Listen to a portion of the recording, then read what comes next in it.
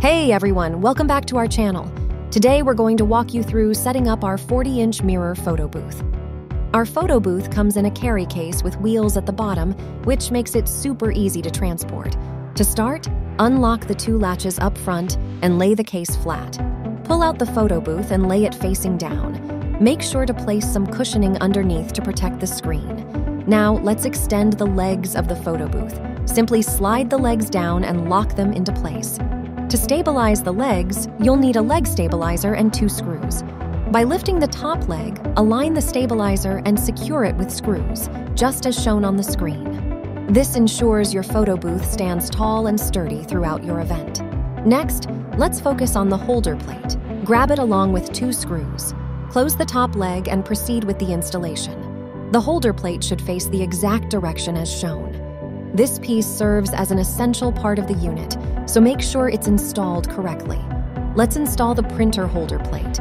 Grab the plate and the 2 screws and follow the step-by-step guide. Lift the top leg up and we install it just as shown.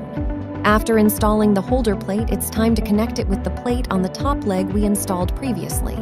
Using 2 screws, secure them together.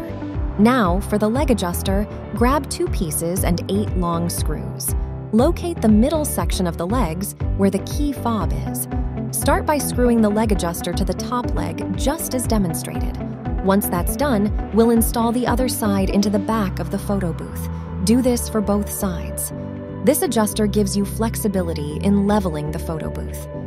As we're nearing completion, let's install the bar light. Grab 4 small screws and attach the light to the silver mount on the photo booth, facing it downward.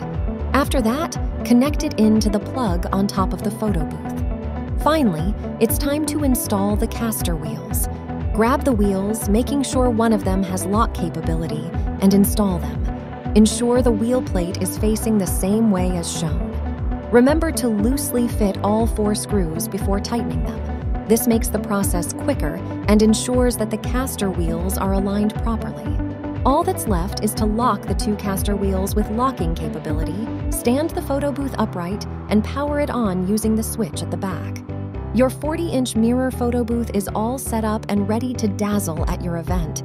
Please watch our printer and camera setup video next to complete your setup. They can be found in the descriptions or our YouTube channel. We hope you found this tutorial helpful. Don't forget to like, subscribe, and hit that notification bell so you never miss any of our fantastic tips and tricks. Thanks for tuning in, and we'll see you next time on our channel.